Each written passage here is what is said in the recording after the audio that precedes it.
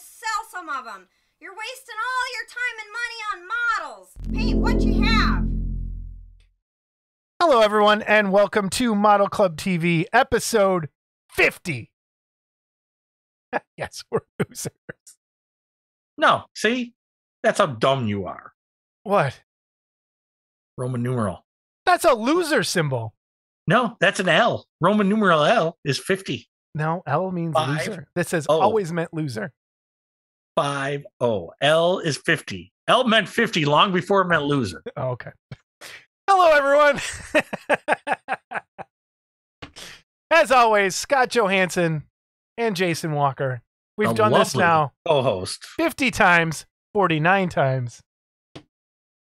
And who knows? Yeah, but I did 3 how-to videos and you've done nothing. That's not true because I put one up, a new video on my own web. Okay. What is your own? How does that benefit us? How does that benefit our viewers? I'm going to link it over to there.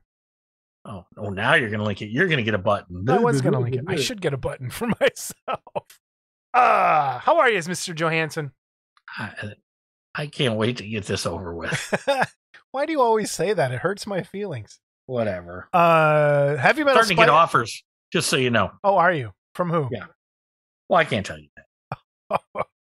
I have a no compete clause. But yeah, I need to warn them about, how your prep starts 5 seconds before we record. Whatever.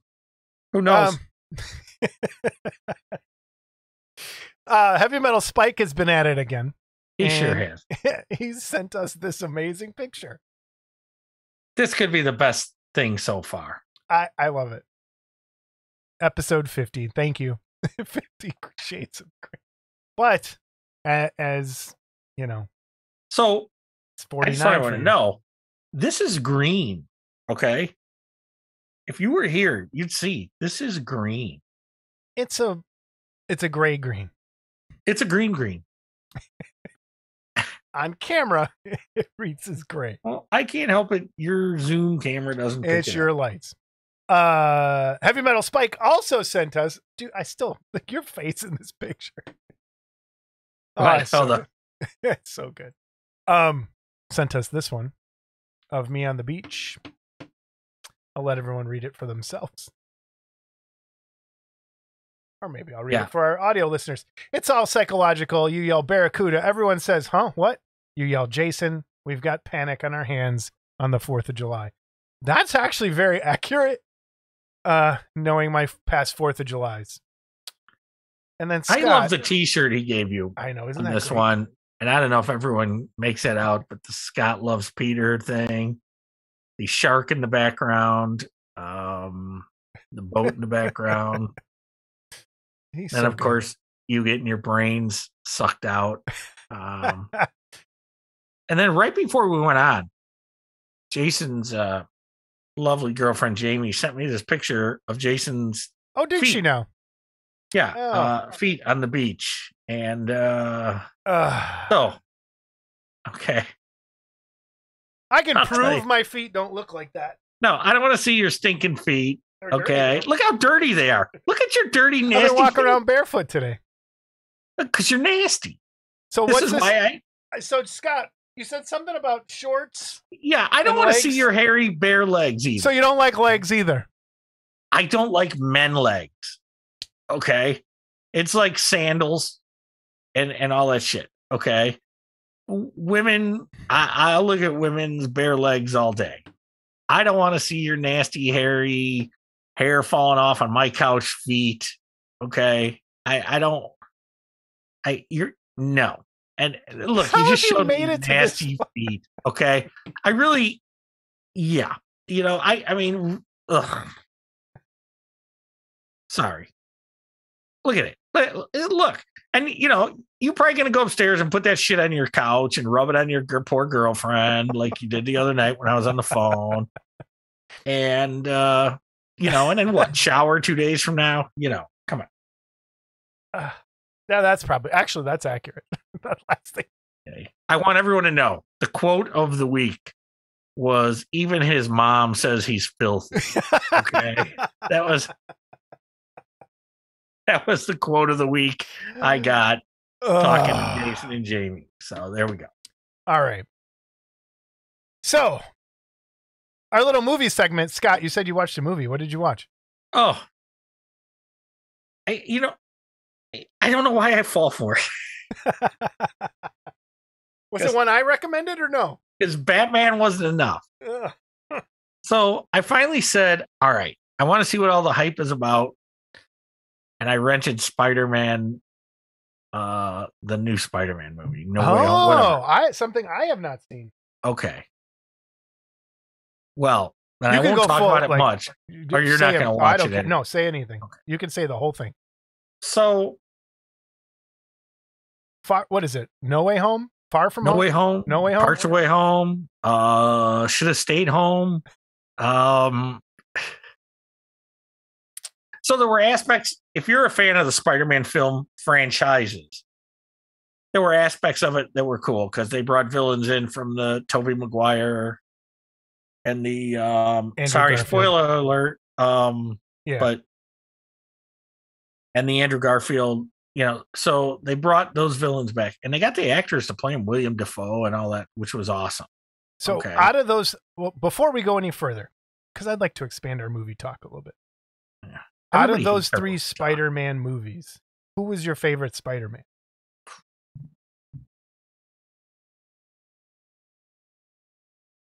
I wasn't in love with any of them. So if you said to me, I have to pick one. Yeah, you got to pick one. But I get I would probably say Tobey Maguire. See, I liked Andrew Garfield. And I'm one of the, that's rare, I think. Hold on, I have to let my dog out of the room. Well, look, I'm way out of focus. Oh, boy. Come on, big boy. You want to go outside? We're back. We're back. All right, ladies and gentlemen, we're back. Yeah. So I would say Tobey Maguire. Okay. Because understandable. The first 2 movies weren't terrible. No. Third one was. Yeah, and I didn't like the I never liked the Green Goblin outfit. Here we go with the yawns already. I work today. So. But anyway, so did you like the Green Goblin originally? Like that? No, I didn't never like the outfit. It was stupid looking. Yeah. That being said, the way they brought it together, where they brought, and I don't know how much of this you've heard or not. I know they're there. He goes to Doctor Strange and wants to erase everyone's memory because Mysterio told everyone he was Peter Parker. And so he wants Doctor Strange to make everyone forget. And he does this dimensional thing and he fucks up the dimensions. And so anyone that knew he was Peter Parker started to come into this dimension. And so it ended up, you had all 3 Spider-Mans in the movie, which was, for the fanboys, as we call them, and girls, probably a geek overload. And to me, it was just another Marvel gimmick. Okay.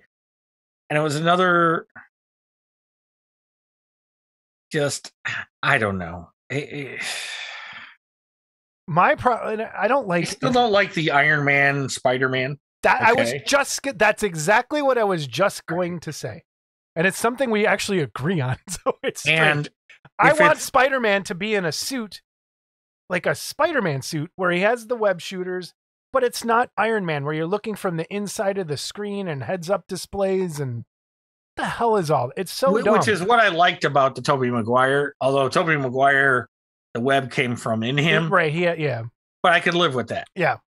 Okay, so... But that's why I like the Andrew Garfield Spider-Man the best, because he looked the most like the Spider-Man I like, with the bigger eyes and the suit. I like that suit the best out of all of them, I think. I think I did too, actually. I'll give you that. I think I did too. It was the most Spider-Man-y suit. I hate this. And it's in all of the Marvel movies. And it started with Guardians of the Galaxy, where Star-Lord pushes a button and his helmet appears, right? That was cool for Star-Lord. Now every stupid superhero pushes a button and their helmet appears or disappears. Or in the case of Tony Stark, his whole Iron Man suit appears out of thin air. And it's stupid. I hate it. Hate it. But anyway, this is your... So anyway, it just wasn't good. I mean, it was... That's the best review. Scott Johansson, it just wasn't good. It wasn't. I'm sorry if the Marvel fans... And Jason knows. There was no bigger Marvel fan than me. Yeah, it's true. But they've really just... I'm either bored, I'm oversaturated. I don't know. They've lost me. They lost me a while ago now. And like I said, I haven't even seen this. I probably won't. I didn't see the second one was Mysterio. And I really like Mysterio as a character. I didn't see that one. Like, I don't know. Anyway, yeah, it's jank.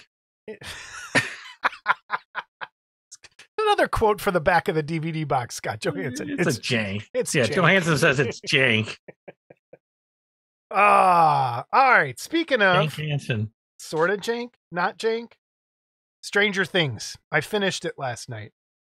Are you a Stranger Things person at all? No. Have you watched any of them? No. Wow. How do I have this discussion then?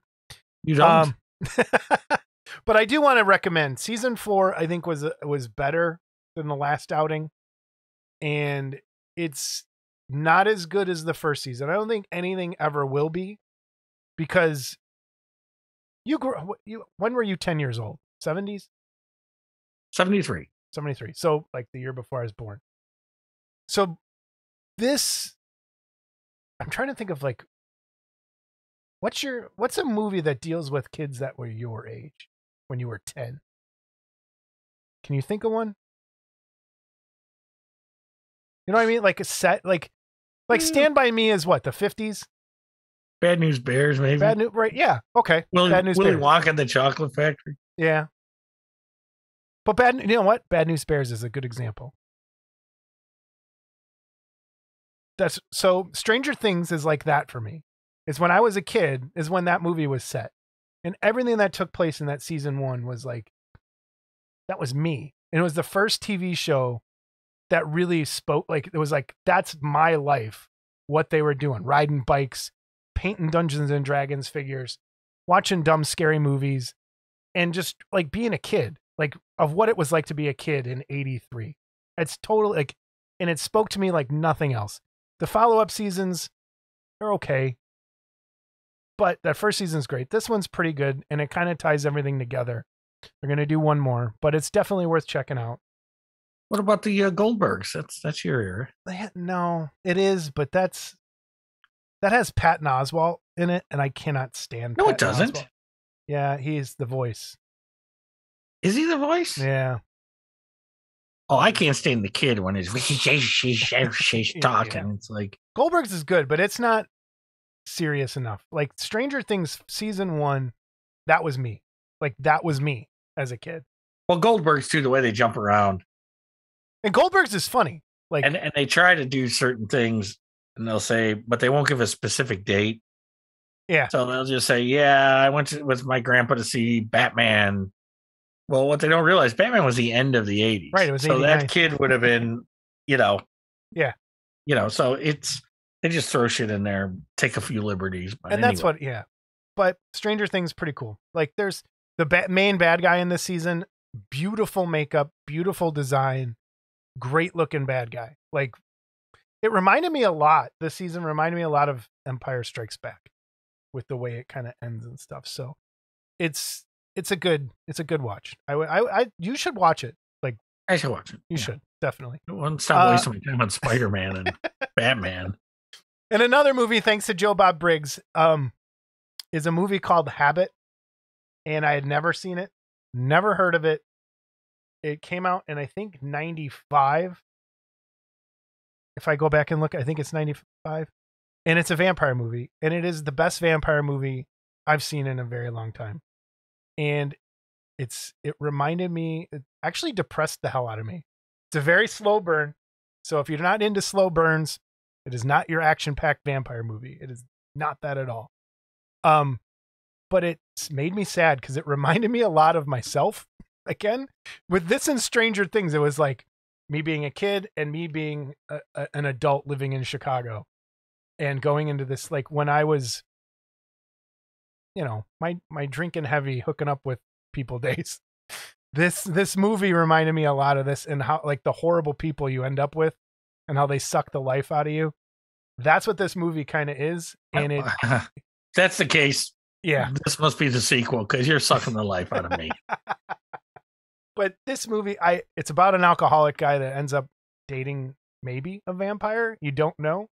And it's really well done, and I really, really enjoyed it, and I hope more people see it. It's Habit, great vampire movie. And if that doesn't bring you down enough, watch Schindler's List, and Jason will get you. Oh man, I'm a ball of joy. Anyway, giveaway. Garage kits. Garage kits. Let's talk about garage kits. For our first giveaway from Paul Gill, the Gillman Productions, is the Elephant Man. Right? The Elephant Man. Paul gave this to us at Wonderfest. And this is another Scott shipping. Yeah, I know. So will be tonight. Sold tonight. So it's, and then I'm done. Then I think I'm out. So I can tag out. Oh, no. Yeah, tonight's, and then you're out. Okay. All right, here we go. I have all the commenters from. Or no, wait, I got the Worthling stuff, don't I? No, I got it. I got all you got all the Worthling stuff? Yeah, I do. Oh, good. Which we'll talk about later. Before we pull, the feet. We have First of all, before we pull for this, the feet, you want to kind of explain what we're going to do with the feet? Well, let's pull this first. Let's stay on track. I don't want to. All right. I don't want to stay on track. No, ADD, we got to stay on track. Who won the Elephant Man? Who is not an animal? Brian Donahue. Brian Donahue. Yay, Brian Donahue. Brian Donahue has won the Elephant Man. Has he won something recently? I don't think so. Brian Donahue got the Elephant Man. You know what? New season. We're wiping away all previous winners. How about that? There we go. What I've been doing, though, is taking all of the losers, as we like to call them, and I've been putting them into this thing. And I'm going to start pulling some prize packs, I think, just out of loser one of these days. So Brian Donahue. Prize packs. All right, so Brian Donahue, get us your info. I'll mail this out to you. Yep. Thank you, Paul Gill, Gillman Productions. The best. That is such a cool Elephant Man, too. Yeah. Okay.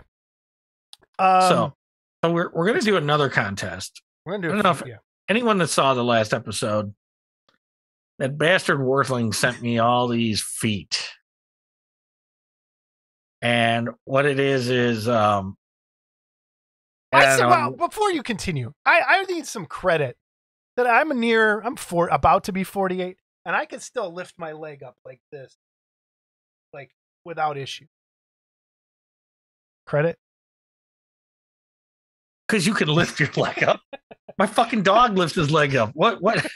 There's a lot of people in our audience that could not do that.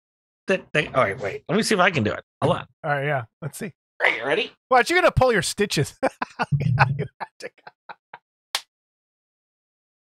you go. I can do it too. So what? All right, sorry. Continue. Well, you're multi-talented. I am. Why did you spill another coffee? I don't have one this time. So Mark sent me these feet, and what we've decided is we're going to do a Worthling giveaway. And with some of the stuff that Mark gave us, I think we said we're going to do the Gargantua, right? The Gargantua, the Gira's Revenge, where he's got the boat, and I'm thinking the little creature hand. The little creature hand? So a duo, a little... That's going to be next episode. Yep. I'm going to take all these feet, and I'm going to put them in a container. It's going to be guess the feet, and it's who can guess the number. Now, this contest could go on a few episodes. So here's how it's going to work. So we're going to take the highest guess and the lowest guess each week. Guess. And we're going to tell you if you're high or if you're low. Okay. So they could both be low. They could both be high. Yeah. What I'm hoping for is one's high, one's low, and we can narrow it down until someone guesses the exact number. So this could go on a while. Okay. That sounds good. That's what you're going to win. You're going to win some Pestilence swag. Wait, I got a button. Oh no, I hit a weird button. All right, sorry. There we go. So we'll start that, and I'll explain it all again from Pestilence Labs next episode. So, and then I forgot to hit the Paul Gill button as well. Well, that's great. There's the Paul Gill button. And speaking of buttons, Paul's done nothing for us. Speaking of buttons, I have a new Sorry, button this week because someone asked for it. Mike Calvert? I have a Typhon button. Typhon. Yeah, There and we Mike go. said he thinks he's figured his shipping issues out. Yep. So hopefully that's all worked out. And he thanked us for the the press, I guess. Yep. And press. work it out. Yeah. We did get a lot of people suggest how we want to do all these giveaways that we have stockpiled. And it seemed like the general consensus was spread them out. So that's what we're going to do. We might do 2 an episode, maybe 3. I might combine a couple things here and there. CG wanted to do the trivia thing. There's no way. We're trying to make this easy. I don't feel like grading papers. Model Club trivia, but we'd have to rewatch every episode. Yeah. And even having people send stuff in, I don't want it. It'll just be too much. It's a good idea. It's too much for what we have going on over here. Right. So, this week's giveaway, we're going to do 2. Scott, you want to do the first one? The first one will be our good friends at Sweet Life Productions donated this beautiful quarter scale Doc Holliday I'm Your Huckleberry bust. It's their first release. It's their first release. Yep. And thank all those guys again for donating this. It's a beautiful kit. I have one. And again, it's fantastic. So I would like to ship this domestically. If you want to be overseas and enter, as long as you agree to pay for the shipping, you can enter. How's that sound? Sounds good to me. Domestically, the 50 lower 48. lower 48, whatever, we'll ship it to you for free. Okay. Cool. Canada, I'll split the shipping with you. Okay. Anywhere else, sorry, it's just too much. But I still want you to be able to enter. So feel free to enter. We'll ship it as long as you want to foot the bill. So this one's pretty obvious. They just type in "I'm your Huckleberry," right? I'm your Huckleberry. Yeah. Okay. In the comments, you want to win this kit. I'm your Huckleberry. Type it in the comments on YouTube, and you're in. We'll pull names for this next time. We had a lot of people offer to pay shipping for winning stuff. We don't want to do that because it's not a lot. We want to do this as a gift, as a thing. And I do. It's just the overseas stuff is crazy, but I hate to omit those guys if they really want to. Because I mean, for sure. In the case of this, this is it's a $165 kit.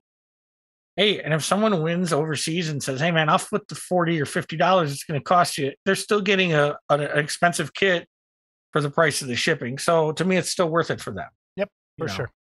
Okay. And again, thanks to our friends at Sweet Life Productions, John Allred, Gordon Oberman, Jeff Camp, and George Ganser. All right. Oh, hold on. Where are you going, Huckleberry? Oh, getting that giveaway. Hold on. Next giveaway. Oh. Okay. So this one's a different story. So Eli Rapael, formerly of Zots. Zots. I think it's Zots. Shay McGowan had his remaining kit stock and donated it to us from Ellie through Shane to us. And so we have a couple kits to give away. We have 2 that are pretty big and we have 2 that are really big. And there's on this copy, we're missing some pieces. Shane is supposed to get back to me with those missing pieces, but we have one complete one ready to go. And I don't know the name of this kit. I don't remember it, but it is a former Zots piece, and it comes with. I dropped a big piece. Of course you did. But it comes with this wall frame and this box that you attach everything to because it makes like a diorama vignette kind of thing. But it has this girl, like that sits, I think, behind the window, like kind of like that. So, man, why are you pushing her boobs out? Yeah, she's got her. Whoa, I lost my earpiece. So ball back here. But there's a lot of pieces to this, and I'm just trying to like, again, it has this giant box that the pieces sit in, and it's got an arm that kind of goes across her chest, 2 gargoyles, a bunch of supports, no direction. So here's the thing. Do we have a picture of this kit anywhere? Or I might try and find one and put it here, and I'll find it and put it up. But I have not seen one as of right now. And so I have 2 of these, but one's missing parts. So we're going to give one away now. The catch is this is local pickup. So I will drive an hour. If you want to meet me somewhere an hour from right here in Chicago, I will meet you somewhere. If you're close, you know, well, this will be yours. If you want to drive and I'll meet you halfway, that's an hour. Or if you want to drive from 7 and an hour from here, whatever, we'll make it work. So this one we're not going to pull names for, though. This one, you just have to email me at modelclubtv@gmail.com. And if I get more than one person that wants this, that's willing to pick it up, I'll put those names into a thing and draw, and we'll pick somebody out of there. But this is a local pickup kit. It's just too big to ship and too weird. So if anyone does want this, and again, I'll try and find a picture. It's really nice. You can do some cool stuff with this thing. So thank you, Ellie. Thank you, Shane. We have like 4 more things from Ellie and Shane total, I think. But yeah, I was hoping you could bash the microphone again with the kit. This thing, like, I'm not kidding, is like 15 pounds. And Shane had these for a while, so Jason sent me a picture when he was cleaning them off. Yeah. That was pretty funny. There goes the coffee. Okay. Oh, only if there's no coffee this time. Okay. I think I broke a rib. I broke a rib, but I can put my foot up and show everyone my nasty feet. All right. In the comments a couple episodes ago, when we were talking about the Bilbo that David Horvath gave me, I think it was Trevor. I mentioned the ones that I had, this old kit. So it's almost a what's in the bin, but from me. And it is from these SB Productions. Do you remember SB? No. But they had released 2 versions of this, which is the animated Hobbit characters. Let me bust these all out and I'll kind of show everybody. There's 2 versions. Nice to see you're prepared. I am prepared. It's right here. What are you talking about? So watch me tell him he's not organized. Watch him blow a fucking gasket like he's a Wonderfest. Who organizes everything? Anyway, sorry. So here's the 2 Bilbos. Sorry. So these are the 2 Bilbos that came with this kit. This, and then there's the Golems, which are my favorite. And they have 2 separate bases. And I don't even know what kind of, it's like this gray resin. But then it has like, I don't know if the person had primed this in something, but it has like a brown, or if it's mixed resin. I don't know. But if you look at this resin, see if it's brown? Yeah. Is that a little bit warped? A little bit. But it's Bilbo sitting on the rock, talking to Gollum, doing the riddles in the dark. And is that from a movie? It's from a book. And then it's from the animated cartoon. And then here's Gollum. So there's this Gollum. And they sit on this piece. I'm surprised you haven't painted that. Yeah, me too. And then this one, it's the same kit, just updated with different sculpts and a different base, but they're both from the same people, from SB. And this is the new base. Here it goes. There's the new base. I'm not dropping anything. There's the new Bilbo, and this is the new Gollum. So that's them. So those were the other kits. That's what Trevor wanted to see. And I do have those, and I love it. I just love Gollum. Gollum's my favorite. So it comes with a white metal sword and 2 white metal hands. You are a Gollum. I am Gollum. All right. So that's that. I showed that off. Scott, you want to talk about the Peabody that someone had asked about in the comments? Yeah, someone had asked about Peabody, and at the beginning of the Sherman and Peabody cartoon, there was this parade, and gentleman Matt, hold on, I had his name here, because I don't want to screw it up. I used to have his info. Oh, look who's prepared.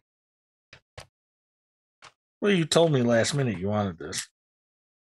Last minute was this afternoon. It's last minute. I was working. All right. I want to say it's Matt Gombe. And he always sculpts these things and does these things. Well, this thing was entered as 3 different kits. And so at the beginning of the Peabody thing, you got this parade. And you can see the starts off with the knights and the archers and Cleopatra, and then the natives, and then the gladiator and the elephant, and more gladiators, and then Sherman and Peabody and chariot, and the whatever they are, I'm going to just say fairies, and they were throwing rose petals behind them, and then the guy sweeping up at the end. Okay. So he did this in 3 sections. He entered this. And every piece is sculpted. It's not like he sculpts one and casts them and reposes them. He sculpts and paints this whole thing. And this was, to me, one of my most impressive pieces, only because of the subject matter was cool. And just the work that goes into that. That's all hand sculpted. That's all. The bad thing is he entered this in the, I think it's a sculpting category, original sculpt. And he couldn't enter it in humor and super deformed. And because it could be in that too as well. But anyway, someone asked to see this. That's kind of but that's, I have a question. Humor and super deformed. Just because it's a cartoon, it goes in there. Yeah. I don't like that. No. I mean, to me, super form should be super deformed. Humor should be telling a joke, right? Like you make something funny. Mm-hmm. This is just the standard. Like I think it should almost be. I don't know, but no, really cool piece. My favorite's with the rose petals. How you handled that, I really like. Oh that. Yeah, that's cool. All right, news and reviews. Here we go. Oh, we got a lot. Oh, Scott's yawning. Oh boy, got a yawning. Okay. What, do you have to work today? Yeah, it's been a tough life for me. Okay. My good friend, Well Winner. Our Well Winner update has been busy. busy. The first kit, I believe, is available on his Patreon, and that is Josie and the Pussycats. Josie and the Pussycats. Yep. And it's got bass, big backdrop. So, really nicely done. There's got to be a lot of Josie Pete fans out there, right? I don't know. So the next one they were 3 knights and a king, and they always screwed up the king. Yippee, Yappy, and Yahooey. Aren't they supposed to be musketeers? Yes, basically, yes. Okay. So what's funny is I've been printing a lot of Well stuff for a client, and he asked if Well was going to do these. So now this is within the last 2 weeks. And so I said to Well, I said, hey, are you thinking about maybe doing these? Because, this guy I'm printing for is interested. This is literally, I think the next day he had the king done. Within a few days, he had Yahooey done. Yippee came out like 2 days ago, and Yappy came out today, as a matter of fact. So yeah, I saw. It's, it's like unbelievable. Okay. And then in the meantime, I know I showed his Impossibles kit. It was the diorama with all of them, and it locked into the alter ego, the whole big base. Gotcha. Well, this is the Impossibles just as individuals, and it's different poses. So these are available individually. Cool. And so he's got those. And he is a busy guy, man. He is a busy guy. Well, is a busy guy. Jamie Sy had a good idea for us, which was to get Well to make a Wonderfest. Look at you yawning again. A Wonderfest exclusive kit from Model Club TV. And I really think that's a good idea. And we're going to have to kick some ideas. Okay. I may even pay him to do the one I was thinking of, which I kind of don't want to say. God. Which I talked to you about. Yeah. I mentioned it. No, not Squidbillies. Oh. I do want Squidbillies, but not Squidbillies. Goes along with what Mark Worthling has coming out, but we'll talk about it later. All right. Tony Cipriano. Okay. Has just come up with the Mighty Mitor. It has a 1/6 scale, same scale as his Space Ghost was. And Tony has also been showing, the other stuff he still is available. So for pricing and information, get a hold of Tony on Facebook. Yep. We'll have the link below. Cipriano Sculpture, or just Tony Cipriano. Do me a favor, just because. If you contact him because of this, tell him those fine guys at Model Club TV sent you. Yes, please. Okay. Hey, Well sent somebody to us to me the other day. Yes, he did. And I appreciate that. Well, if you're watching, thank you. So, next, our friend from Pestilence Labs, Mr. Worthling, has started to ship out the Godzillas. And we're going to put a little short here of me unboxing mine. That's if everything goes well. If it comes. If it shows up tomorrow, we're going to put in right here an unboxing. If there was no unboxing, blame the mail. Well, everyone, as promised, we taped yesterday, but this beauty came today. You can see I've already started the process. And this is our Pestilence Lab box art Godzilla. And I love Mark. He uses popcorn, old school popcorn. And I've got Packed with Love. Oh. And more Packed with Love. And what we have here on the bottom. Talk louder. And what we have here on the bottom is the base. Look at that. So we're going to get rid of the big box. And check that out. And I don't know if you can see the details here, but there's railroad tracks. And there is also, this is what you call master mold making right here. Okay? Where, look at the amount of resin you save. That's just fantastic. So let's open the body. Want to open the body? We'll open the body. Why not? Don't cut yourself. I'm not an idiot. Let's open the body and check this bad boy out. As you can see, I'm just tearing into it like it's a Christmas gift on Christmas morning.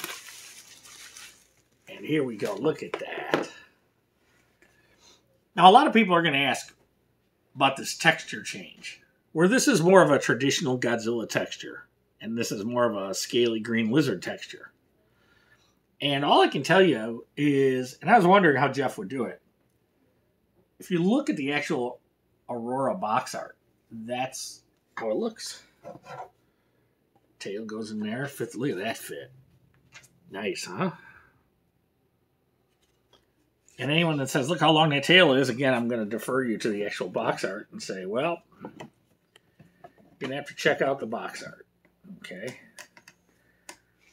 And, is it hollow? I don't think so. If it is, it's not super hollow.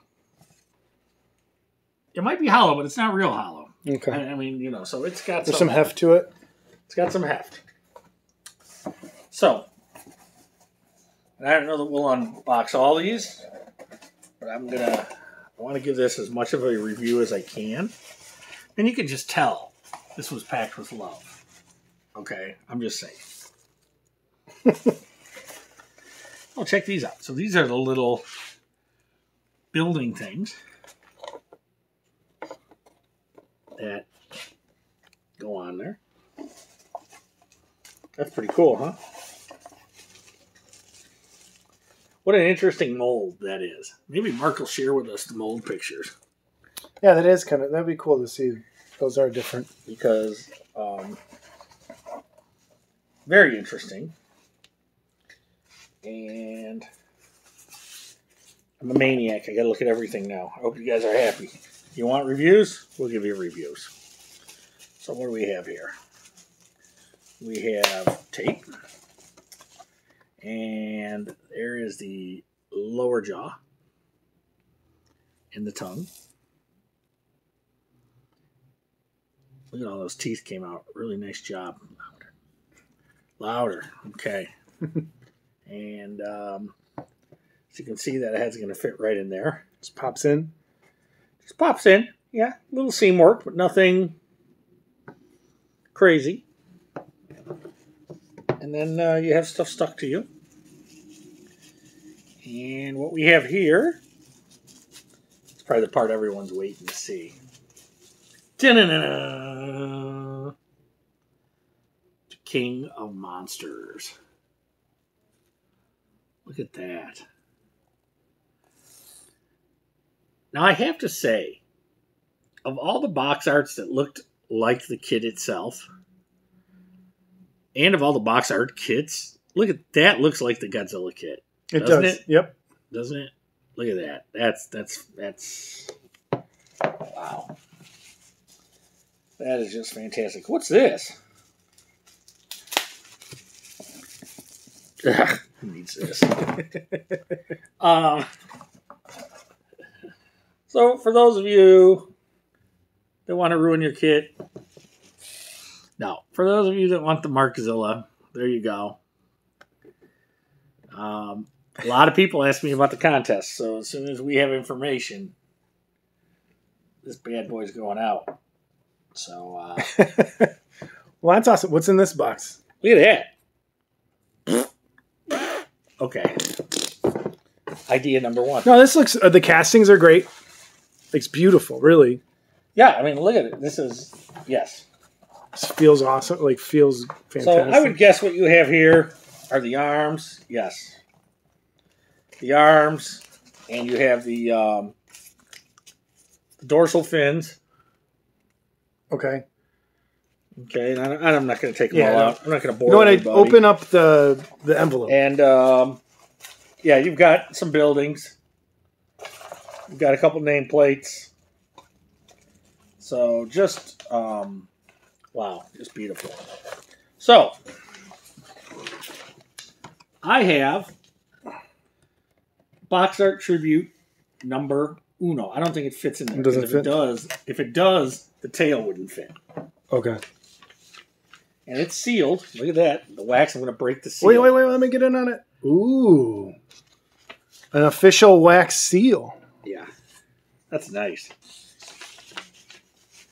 So because of that, we're going to open it differently. Because I don't like to break my wax seals.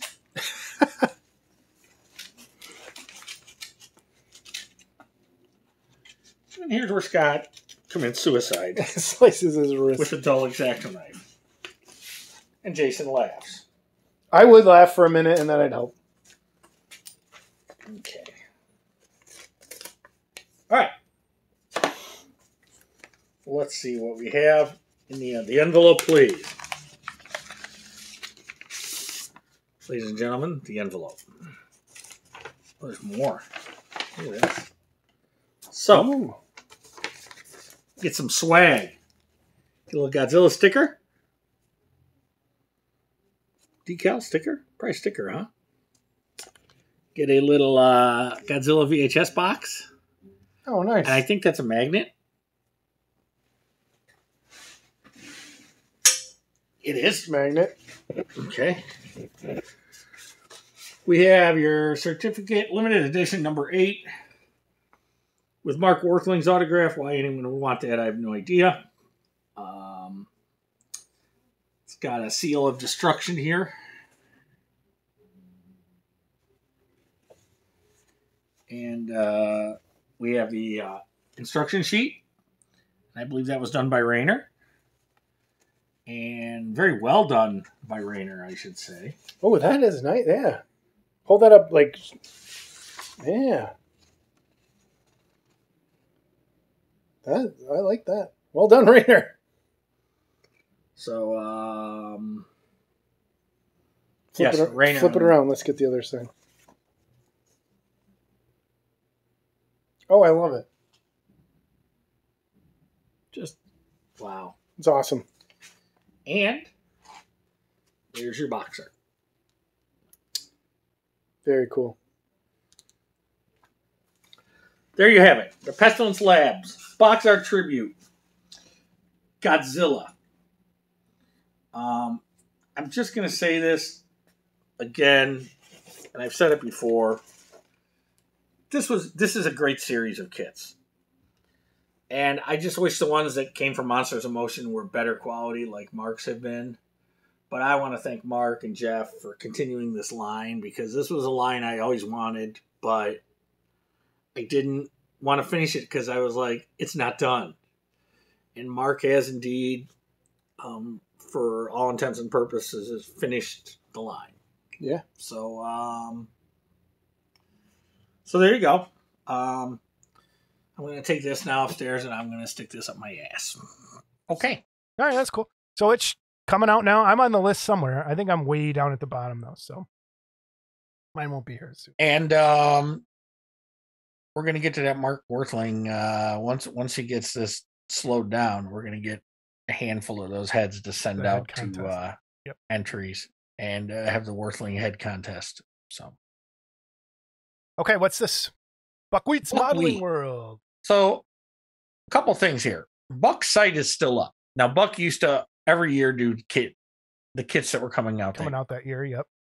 So, but Buck still has a what's new and has news in there, and there's a lot of good content still here on this. One of them is the shows. So for those of you that couldn't make Wonderfest or any of the other shows, if it's on Buck's site, he's got a ton of links to a ton of pictures.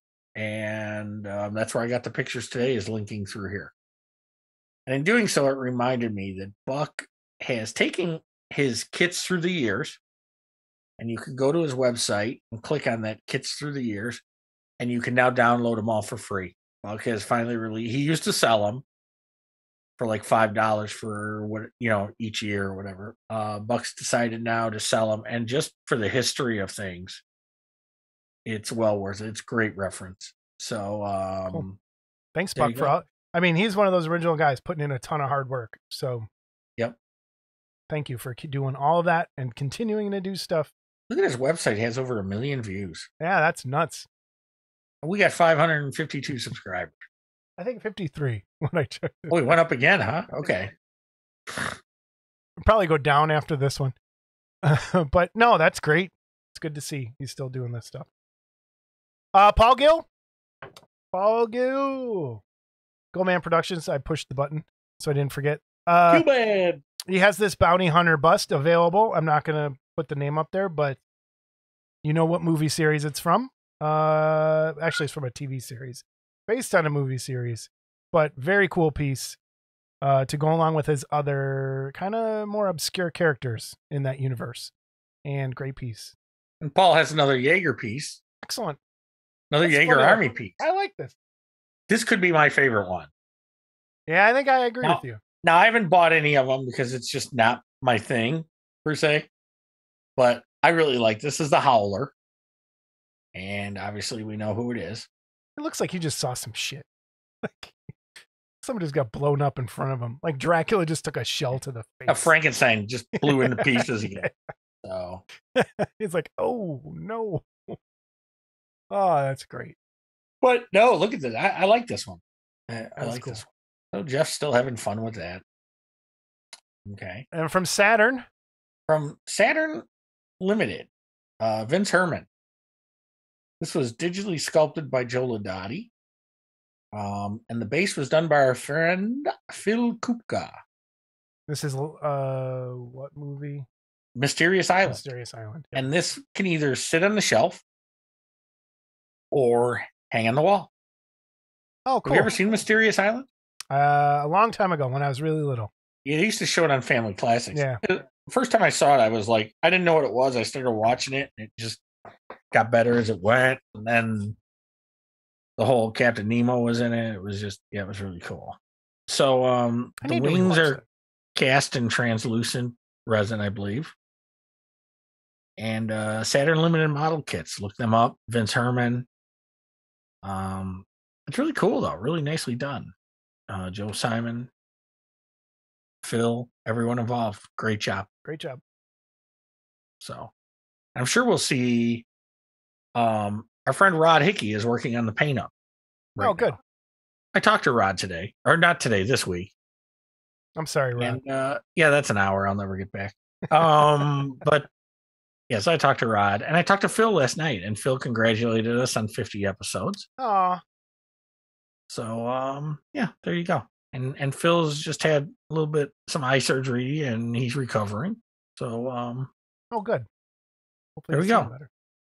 Next, for you Aurora fans out there, this gentleman Nick Dorado. I got this off Buck's site when I was looking through it, but I did see this on some of the Aurora groups.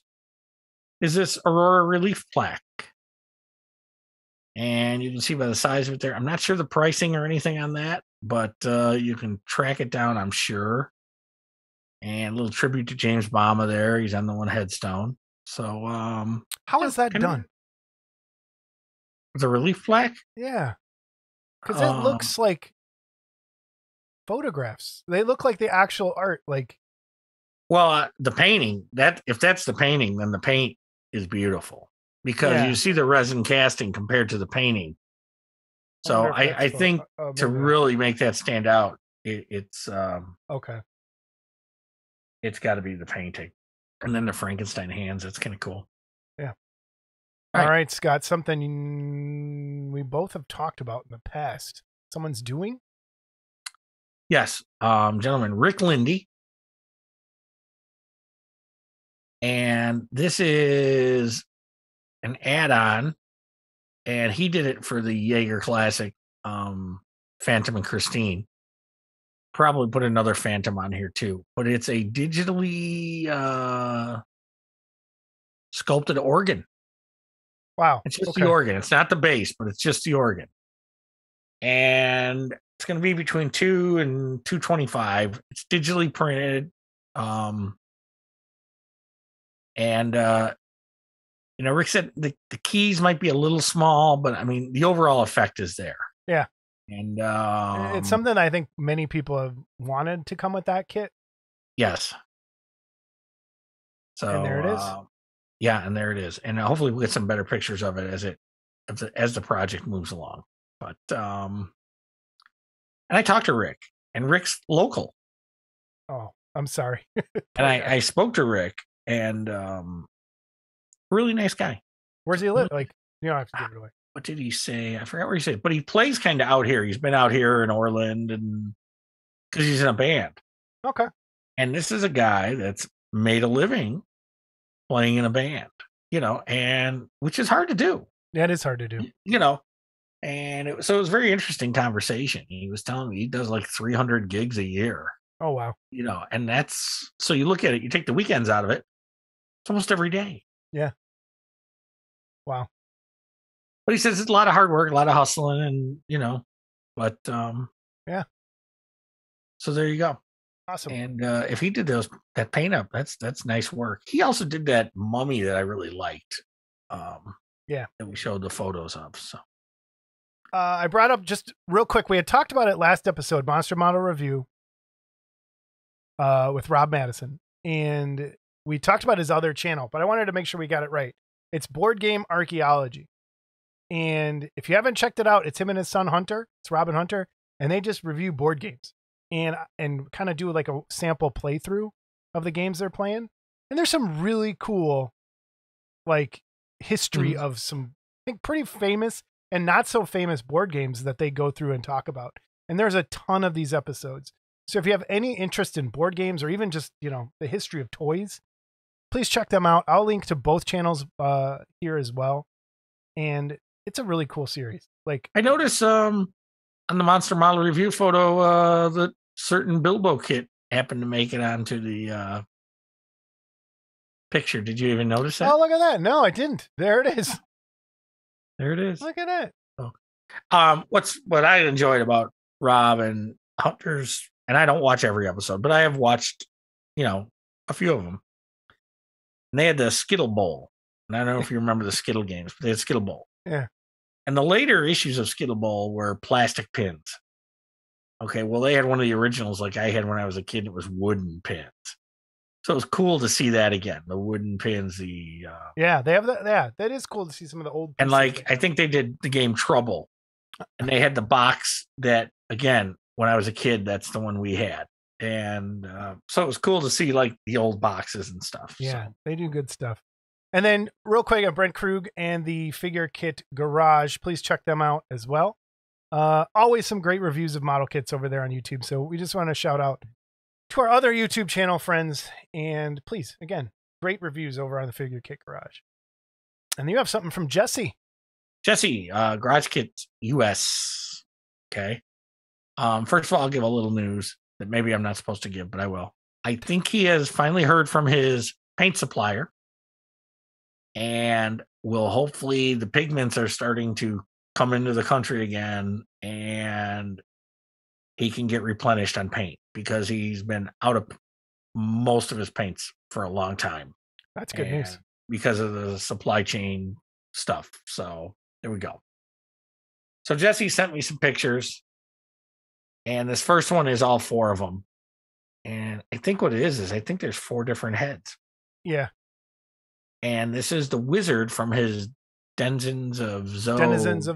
And I like that little spider type critter. And I'm sorry, Jesse, I'm not up on what you call that.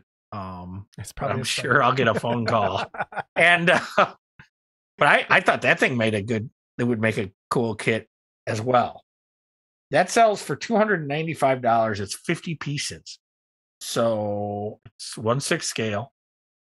And it's definitely I think it's got kind of a steampunk feel to it too. That whole series does. Yeah. Cool. What's this next thing? This next one is, and I'm surprised this isn't some crazy show you've seen because you've seen everything. Queen of Swords. Okay. And this is a Roberto von Bear sculpt. This is quarter scale. Oh boy. And Jesse sent me some pics and we'll include them here. The detail on the mask, just look at it. Yeah, it's nice. And our guest last episode, Anya, this is what she was painting at the Wonderfest class, was the face. Oh, okay. All right. So that being the case, I believe the mask is a separate piece. Yeah, it looks, yeah. So, but the detail, and you can see the detail on the sword and this is not going to be a inexpensive piece because it's quarter scale. It's huge. It's Roberto. So all that being said, he doesn't have the price quite nailed down yet, so I don't want to give anything out, but hopefully by next episode, we might have some pictures of both of these painted. The wizard also was sculpted by Jim Maddox. I don't know if I mentioned that. So okay. No. Maddox did the wizard. Roberto von Bear did the Queen of Swords. So, okay.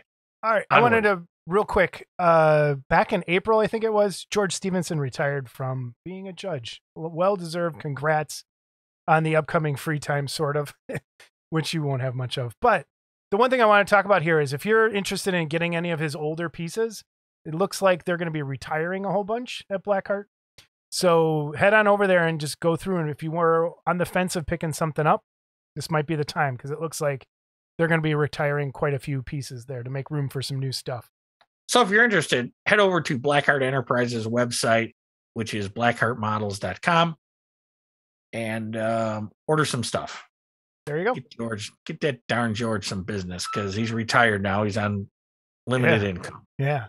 Fixed income, not limited. Well, who knows? Maybe it is limited. So, Scott, what'd you get in the mail? What'd you get? Anything? What did I get in the mail? Hold on. Anything to review for us? I got some stuff. Hold on.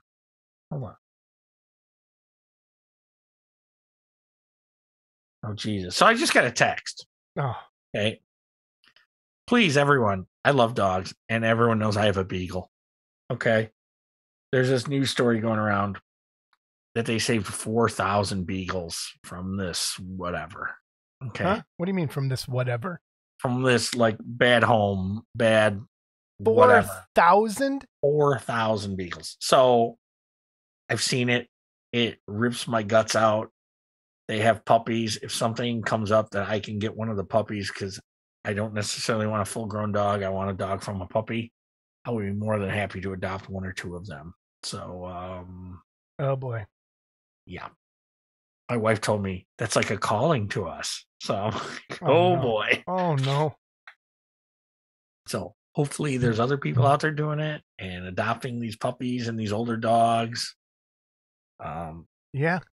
You know, and some of Where these dogs was it at? Virginia. So, okay. $4,000. So anyway. That's crazy. What did I get in the mail? All right, what'd you get in the mail? Well, let's see. Can you guess what this is? A poster? Nope. In photos? How about now? Oh, FEP screen protectors. Screen protectors for the Elegoo Jupiter, which mine should be here at the end of July. Oh, wow. Big news, big printer, big everything. Yeah, mine, I don't know. I'm afraid. I also got from our good friend Steve Iverson. Let's see, who makes this? Starfighter decals. This is a set of actual decals and not stickers for the Red Baron kit from the Snoopy and the Red Baron. Oh, okay. That just came out from Atlantis. So those are water slide decals. So I picked those up. They also have them for the Sopwith Camel. They're available.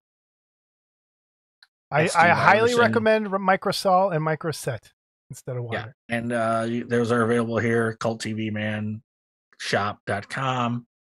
Great service. Steve's service is great. I also got from Steve. This bad boy finally came out. Snoopy. That's a bad boy. Joe Cool. Oh, Joe Cool. Okay. And I'm hoping they come out with water slides for this too. So I'm sure they will.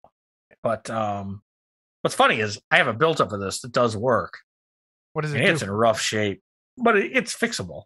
What does it do? What do you mean it works? And so it's another motorized kit. And so what happens is you turn this knob back here. Yeah. And the surfboard does this. And the Snoopy spins around. That's kind of fun. So what's kind of funny about this, though, is Joe Cool really had nothing to do with the beach. I think simply because they put sunglasses on, they called it Joe Cool. But Joe Cool was more of a, here's Joe Cool hanging out at the student body. Joe Cool can go anywhere and be cool. The beach, wherever he wants. What else did you get? That's it. That's it? All right, I got some stuff. First easy one. This came today. I got my mini air purifiers for, they were a little bit on, there was a coupon, so they were a little cheaper. And so I'll hook those up. These are to try and reduce the smell of resin coming out of the printer. I think they help. Okay. What you're going to be amazed with is how long one of those holds a charge. About how long? So people can see these. Okay. So what I do is I put it inside my Saturn, just one. Now I'm going to warn you because you like to do dumb things like our friend Tony. Okay.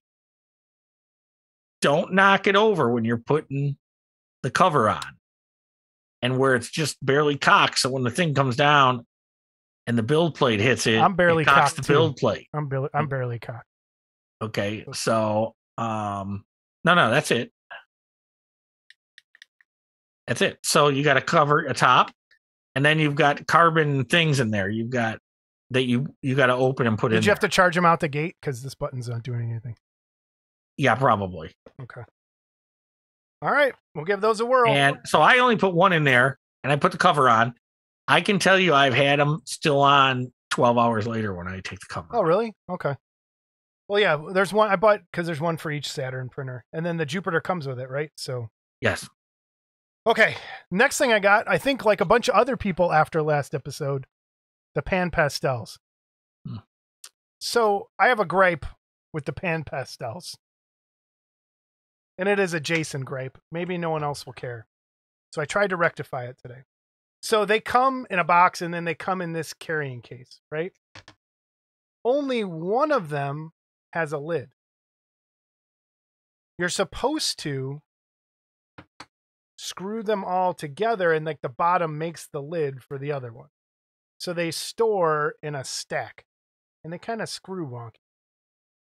I like it for storage purposes, but for ease of access purposes, it's not ideal.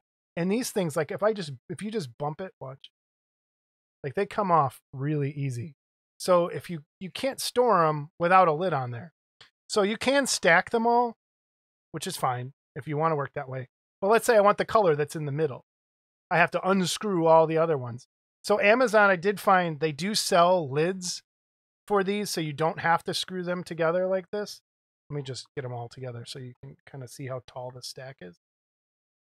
And it doesn't it bothers me just in fact that if I want to open that drawer, I want to be able to see right away which color I want to grab instead of having to unscrew all of them. But the stack is like this big now, you know? So I thought there'd be a lid for each one, maybe tucked underneath, but no, you have to keep them like this to keep them safe, which I don't like. And that's going in the garbage. So those lids are supposed to come. People were complaining about the lids though, cracking. I don't know if there's a good way for it. You know, and this happens with, look, I'm all blurry and coming in and out. This happens with the 3D printing. This happens with people in general.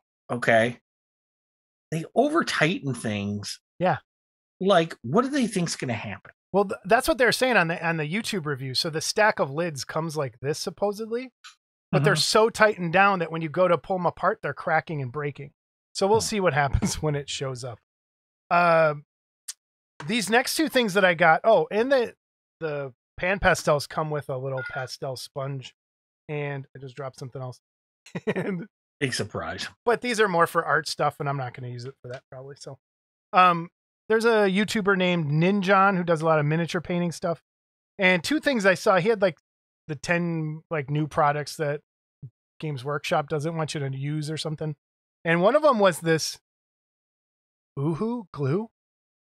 And it's a tube of glue. It's made in Germany, so I'm sure Bern and Rainer know all about it. But for some reason, I didn't know anything about this glue. And he said a lot of people use it to make like, I don't know, can you see? Let's see if this will show up on camera. See how, a little bit. See how stringy that is? So they use it and it dries really fast. And you can use it to make like drool on teeth and slime and that sort of stuff. So I think cobwebs. Yeah, or something like that. So that's Oohoo glue. It's on Amazon. Took a little while. It comes in a 3-pack. I will tell you. Here he goes. Yeah, there's a smell to it. So it's a PVA glue, I think. Polyacetate. Wonder why he eats out of the garbage. You gotta smell the glue. So there's that. And as far as like, as an all-purpose, I was looking at what it's supposed to glue, and it's like everything. Like for gluing paper, it won't wrinkle it like Elmer's does, supposedly. So I'm guessing it's somewhere between a cross between Elmer's and rubber cement. Is my guess kind of how it is. So, have you had any luck gluing like plastic to glass? No. With anything? You could try this. Why? What do you got to glue? So my wife has a hummingbird feeder that's glass. Yeah. And it's got this plastic sleeve that goes on the bottom, and that's got the threads on it that thread into the bottom. Yeah, that's like, And it always falls apart, especially in the heat. And you know what might work? Silicone. That's not a bad idea. Silicone, just some silicone, like bathroom silicone. Yeah. The last thing I got, You're not and this just was another pretty face. the last thing I got, and this was my expensive, I'm an idiot purchase. And it comes in this white box. And I did a review, an unboxing, open up over on my YouTube channel that I'll link to here. And it is called the Wowstick. And it is a rechargeable. Watch him break it. A rechargeable drill. I'm going to pull, should I pull the other camera down? I will, maybe it's like, but so it's instead of a pin vise. So the pin vise I've been using, I hate having to take the, what's the thing called that holds the drill bit? Chuck? The chuck. So there's different chucks that you have to put in there to fit different bits. They all have the same end to the bit. So they all fit the same. And you just put it in there, you tighten this down, and you push this button, and it drills. And it doesn't drill like, it's not like a Dremel where it's crazy, and it's not it. I had something over here I was going to drill. Try your forehead. I have this piece. This is just some UV resin. And it goes. Watch him drill. It jams up once in a while, but you kind of have to just back it out, and then you're good. We'll see if Jason knew anything about drilling. He would know that you are supposed to back it out and clear the chunks out, and then. But now it's sticking a little bit. There, we're in. So real fast, great little mini hobby drill. Zip zip. There it is done. It was $69. Kind of Corey apple. But there's the hole. See it? Yep. It works. And there's my mangled middle finger still. Still, huh? Yep. You know what you should do? What? Take that drill and drill that out. Live on camera? That'd be awesome. Oh, it's probably too late now because it's probably dried up now. Yeah. But if you'd done that when it first happened, that would have been cool. Wonder if I could. Nah, I better not do that. I don't want to cry on camera. God, great, wouldn't it? So that's news and reviews. That was long. Jason holding his finger up with a drill bit sticking out. Oh, that was a great idea, Scott. All right. Workbench.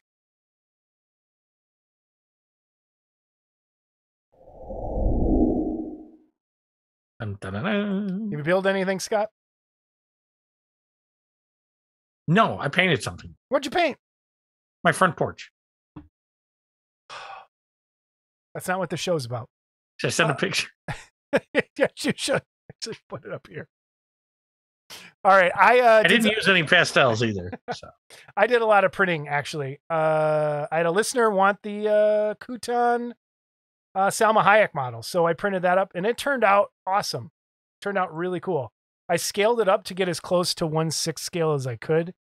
She's really short, so it's probably a little bigger than actual 1/6 scale, and it printed out beautifully. If anyone's interested in these at 1/6 scale, I can do it. I think it's 120 is what I'm charging for that. So if you're interested, I have to do the Cape solid. That's what kind of jacked the price up. There's no way to do it hollow, and it's 3 pieces. But the rest, it came out really nice, like really nice. And then I'm finally getting close to the end of my actual workbench project where I've been printing all these drawers and things. I'm done with this table, and I'm going to put pictures up here. And I have to do a couple. Citadel's releasing new paints, and I had perfectly planned out paint holders for the entire paint set. And now they just added a whole bunch of new paints to that line. So I have to reprint and reorganize. And then I'm building over there on the other side on my building table, a corner, because the Jupiter's going to go on one side of this. I'm doing another set of drawers over there, and it's just taking forever, and I'm tired of the mess. Because Jason, I'm going to tell you why. Okay, why? Jason won't get a BL touch for his thing. My printer problems have nothing to do with a BL touch. Jason bought a second ender, and he screwed it up on day one, and it hasn't worked right since. And it's his own fault. Okay. No, it worked right. It worked right for a while. It started. I don't know what's wrong with it. It's strings. It's never worked for more than a week. Right. There's something that always goes wrong with it. Because the first thing the instructions tell you is to hit the switch. But that maybe. No, because it works right. I think you fried stuff. I might have fried something. I don't know. I don't know. There's something So that is goes that the wrong same with it all the coffee you time. spilled last week? No, that's some tea. Okay. Took that picture yesterday. And then I printed also from Kutan this mech, and it's a lot bigger. I scaled it up. I think this is going to be my next AFM article, which has a girl that rides on the back. So there's a front and back to it. This is the back of the front of the robot. The girl kind of sits on the back shoulder facing the other direction. And I'm going to do that. And then I joined another Patreon. And this is one of the miniatures from that Patreon. And it's probably the best Minotaur I've ever seen. Freaking love it. It's Bestarium, I think is how you pronounce it. And it's on My Mini Factory. So if you want to check them out, there's some really cool pieces on there that can be scaled up. So that's my workbench. A lot of printing, not much painting. I did start painting this little base. I've been doing some printing for a gentleman, but I'm reprinting a lot of stuff I printed already. And we're going to talk about that. That's going to be our subject in a few minutes. So that brings us right to it. That's where we are. That's where we are. Okay, so I've been printing for this gentleman who's a Hanna-Barbera nut. And he lives up in Palatine, so he's close. Nice guy. And so I'm printing a lot of Wells stuff for him. And again, so I want to make this clear what happens when I print for someone. Real quick. What? We don't have a guest this episode. Oh, yeah. This is it. This is it. Scott and I have been having the last 2 weeks lots of discussions based on some stuff that happened online, stuff that happened that I saw. And we feel like we need to have just a conversation about some things. So Scott is leading into some of that conversation now. So I'm going to start the conversation again about STLs. And for those of you that have heard it 100 times, I'm sorry. I print for this guy. And to give you an example, recently I did Wells Magilla Gorilla series. So there's Magilla, there's Mr. Peebles, and there's OG, the little girl. The three files together are $81. So before I even print for someone, I charge the cost of the file. Okay. And then I tack on the cost of the resin and whatever I figure for time. Now understand, time's not just time that it takes. You're also buying IPA, gloves. You're also taking the time to clean, remove supports, towels, yeah. Cure. So you got paper towels, you've got, all that stuff. I'm not someone that says, oh, you got electricity, because I don't think that it's affecting my electric bill that much. But so you do have expenses. So when that's done. And just for the record, it is not, so people know, it is not a push a button and it's printing. Right? Right. For people, okay. And in the case of this gentleman, I've printed a lot of these and I have the files supported and everything, but he wants me to print them a certain size. So when I have to do that, I have to size them up. And the only way to do that sometimes is to kind of like lay them flat on the build plate and put the pieces half-assed together. And then there's a ruler that you can import. And then you kind of scale up those pieces till you get the size you want. Yeah. And it's not that it takes a ton of time, but it's work. Okay. So it's not just, like you say, take the file, put it on the printer and print it. It's not. You have to orient it, stuff like that. So I'm going to go back to this STL thing. In Wells' case, Wells sells these STLs.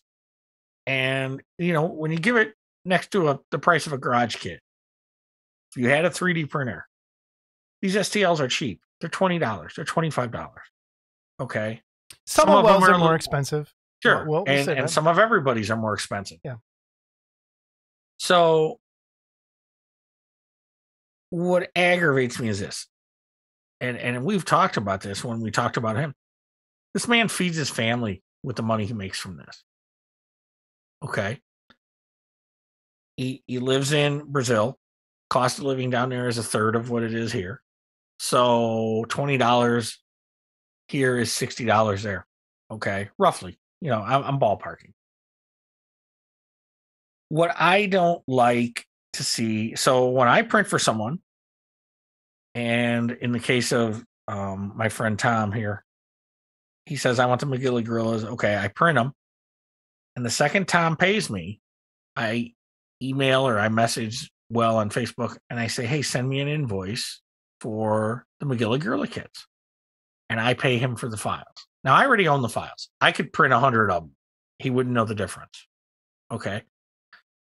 The thing is, you're going to screw the guy. Okay. And what's happening, and what I personally saw happen at Wonderfest, and I don't want to mention the producer. If you guys know who the producer is, I want to go before this is part of the discussion. Scott, in the past, has been recast police, right? And fighting people's battles, getting in fights, and you're trying to not have those arguments. No. You talked me, and I want the record to show, you talked me out of naming names for this. I would gladly say the name of this person, but I'm sure everyone will figure out who it is. So at Wonderfest, there was a gentleman that had taken one of Wells' kits, had it printed, cast it in resin, and was selling them. Okay. And was probably selling them cheaper than I can print them for. Why? Because I'm giving Well the cost of the file every time I print one. Okay. Whereas most printers, like if when I print for someone, I'm not going to go out, unless someone specifically asks me, I'm not going to buy the file. I want people to go buy the file and then bring it to me. You have a relationship with Well where it's easy for you to do that.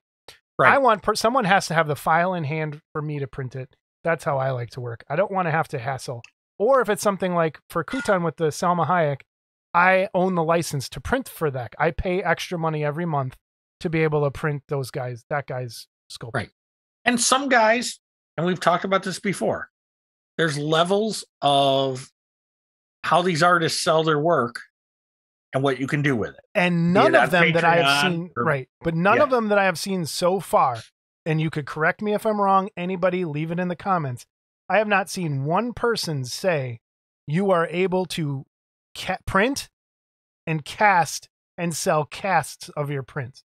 There's there's nowhere that says that, because that's called mass production is what they call it on there. And almost all of the licenses say you can't do that. Don't do that. It's awful. And it goes right into recasting, and we'll talk about some other stuff here in a minute. Yeah, and it's the same person had a few of Wells' other things where he just used the head and the nameplate, put them on a disc, and was selling those. And again, he paid once for the file, he molded and cast it, and sells them as kits. Okay. And the really sad thing about this is this individual doesn't need to do that.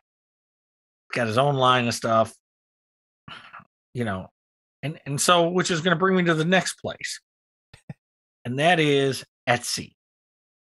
And I know we have some folks that, sell on Etsy here and are totally legit. Okay. Do your homework. Okay. Find out before you ever buy a file to print, or buy a file to bring to me to print, or Jason or anybody else. Mm-hmm.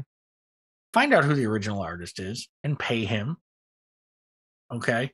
But the other side of that is if someone I'll say it, CG Blade, he legit has the license from Kutan to sell on Etsy. Okay. So you don't have to go, as long as they can prove that they're paying Kutan their monthly fee. They're in the retail tier. That's fine. That's totally legit. But there's so many unlegit people on Etsy that it makes it really hard. So like Scott is saying, please do your homework when it comes to buying files or buying prints. Or buying prints, because here's what happened to me too. And this all happened at once. Someone on one of the groups asked about Groovy Ghoulie kits. And someone mentioned my name, which is how I got tagged on Facebook. So I got in on the conversation. Well, first, one of the people on there said, well, there's someone on Etsy that sells prints, okay, for dirt cheap. And they're Wells kits. And this is a person I went and called out one-on-one a while back. And that person contacted Well because he didn't believe me that I knew him. And they had worked something out, I guess. So Well said, no, it's all right. Leave it alone. I said, okay. Well, I asked Well recently, has this guy given you any money? Or this person, I don't want to say guy. Is this person giving you any money? He goes, oh, no. Okay, so, but they're still on Etsy selling stuff. So I'm going to tell you right out, selling Groovy Ghoulie kits for $35. Okay. Now, Well charges $20 for the file. So, and the amount of resin in one of those is about 10. Okay. So, if I was printing that and selling it for $35, I'd be making $5 a kit. It's not worth it. Okay. It's not worth it. This person is making $25 a kit because he's not paying the sculptor a dime. Okay. He paid him one time. Yeah. That's it. Okay. And now, like Jason said, there's Patreons, there's Kickstarters, there's all kinds of things where at different levels you buy the right to print. Sometimes there's a finite amount. You can print 20 of these. You can print 10 of these. Okay. The intent was never print and cast in resin. And that's what I really want to emphasize is that's not okay. Like that is, it's not okay. And if you see someone doing it, please let them know it's not okay. Or just don't buy the stuff. Find out legit where it comes from. Yeah. Do your research though, because there are some, I'm on a Patreon that the guy says, I don't care how many you print and sell. Just don't sell my file. Yeah. Okay. But he doesn't say cast them and sell them. No, he doesn't. But I mean, again, it's what he's selling to our tiny little like Funko style stuff. You know, and so if that's the case, if someone wants to sell prints of those, well, that's on that guy for not wanting more. But these guys are waking up and they're seeing other people are making money. If you're making money off somebody else's work for a minimal amount, chances are you're not legit. Right. Which brings us to some of this other stuff I wanted to talk about. Recasting #1, which kind of goes into, we all know this hobby wouldn't exist. And this is a beef for years. Unlicensed versus licensed. And we can talk a little bit about, me personally, I understand that. I think it's crappy. Like if I were to invent a comic book character and someone started selling models of that comic book character, I would be upset that someone was using my thing that I made and I'm not getting anything out of that. But you had brought up a point to me that when it goes to buying licenses, that, and this is a problem, and I think we could say it, George ran into with Geometric, is that he did it the right way and got licenses for all those things way back.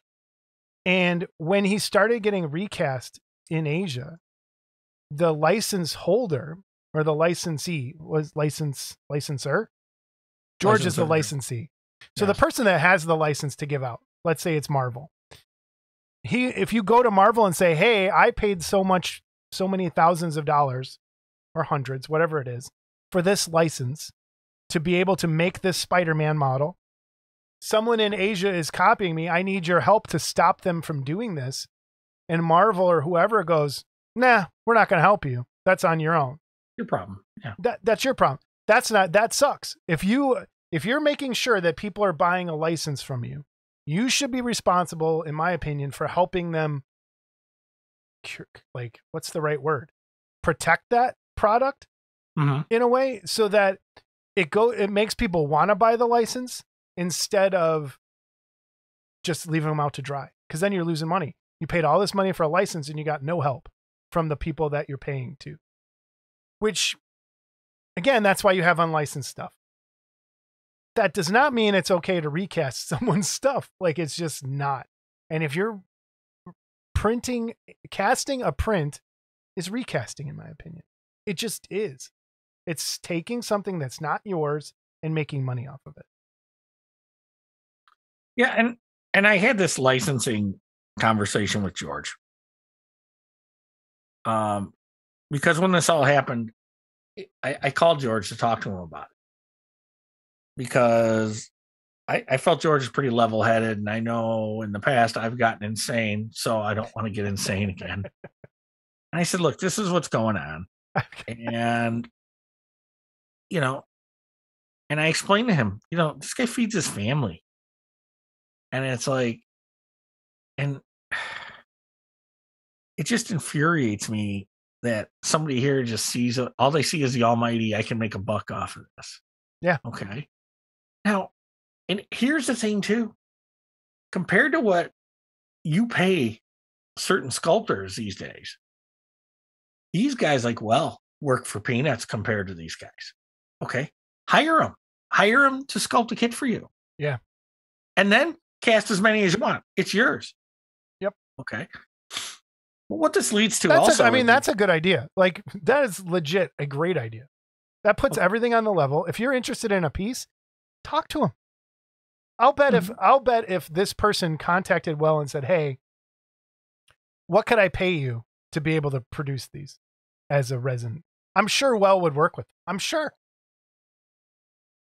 Or he'd sculpt them maybe the same thing in a different pose. But different. Yeah. Yeah. I'm sorry. What were you going to say before that? So I was talking to George. And I said, and a lot of guys like to bring up this, the recasters like to bring up we're all thieving. Okay. We're all stealing. We're all this and that. And George had an interesting answer that no one's ever given me before to that. And he says, how does the guy making an unlicensed kit hurt the hobby? Where a recaster does hurt the hobby. Yeah, that's a good point. And so I looked at that and I go, well, yeah, that's an interesting point. That is a very good point. And again, I don't want to say it never goes on. There's still resin recasters out there, obviously. And I have my own lines. Okay. And when I see something like an Aurora kit recast, it doesn't make me crazy. Okay. It doesn't, because it's usually the stuff that's recast out of Aurora now, you're never going to see from Atlantis or anything else. Okay. So it's, that stuff doesn't make me crazy, but there are other people that say, well, no, it's still in the same ballpark. And I can see that argument too. Yeah. So, well, and so the other side of this coin. Yeah, that'll lead you into where you wanted to go, I think. Yeah. Which, while Scott is having this online argument, I kind of got into a discussion on YouTube. I only got responded to once because I think they realized I'm correct. I'll go with that theory. It was a Games Workshop video. There are, for people who are in the garage kit thing, you might not see any of the Games Workshop stuff. But if you follow any sort of Warhammer anything, there are at least 100 different more. It's got to be of Warhammer Games Workshop YouTube people that either do reviews, product stuff coming out. Games Workshop sends stuff out to people to review all the time. There's big controversy with that, with people breaking embargoes and all that. But one of the YouTubers this week put up a video, or last week put up a video, how he bought $1,000 scanner and was scanning miniatures and showing everyone how to scan miniatures and how he was going to use them in his game. And I'm like, that's not okay. It is not. Absolutely. It's this, to me, that's the modern day equivalent of recasting, because yeah, the detail might not be there. And this might get into a little bit of what we talked about with Michael Berglund before and how he was using a scanner to alter pieces and change them. I am not a fan at all of in this. And he had talked about it on his, when that whole controversy blew up. So I don't want to get into it that much, but I am personally, and this is me, I'm not speaking for Model Club TV. I'm speaking for Jason Walker. When you take something and scan it and you scale it up or down that doesn't belong to you and you're selling it as if it does, that's not okay. And that's what this guy was doing. But when I called him out, I was like, hey, if you want Games Workshop, and that's a company, it's like Disney to me as a kid. And they're a huge company. I love their lore. I love their characters. I've been following that stuff since I was a kid. And if people keep, they're having a problem with recasters in China as well with all of their stuff. But now if you introduce scanning and 3D printing into all this, eventually Games Workshop can't make any money off of miniatures. And people over here will be like, well, they're an evil corporation. They are charging too much for their stuff anyway. If you keep scanning their pieces and putting them out there for yourself, even if you're not selling them. So the way the miniatures work, if you're using them for a game, you might have to buy 100 miniatures to play the game. If you buy 10 and scan them a whole bunch of times, you're still taking those other 90 miniatures that you would have paid Games Workshop for. You're taking that money out of their pocket, which they would put towards new development, new sculptors, new artwork, new movies, new games, whatever. So eventually it goes away and you're hurting what you love. And I think that's what recasters are doing here with model kits. You're hurting what you love.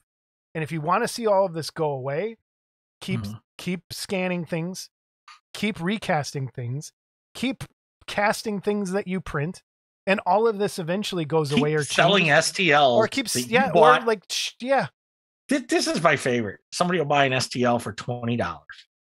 Okay. And they'll go on Etsy and they'll sell the STL for $5.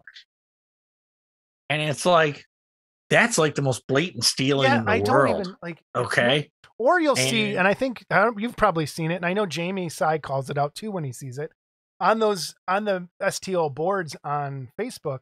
Someone will pop up there once in a while. Hey guys, follow this link. It's $10 for 500 different files.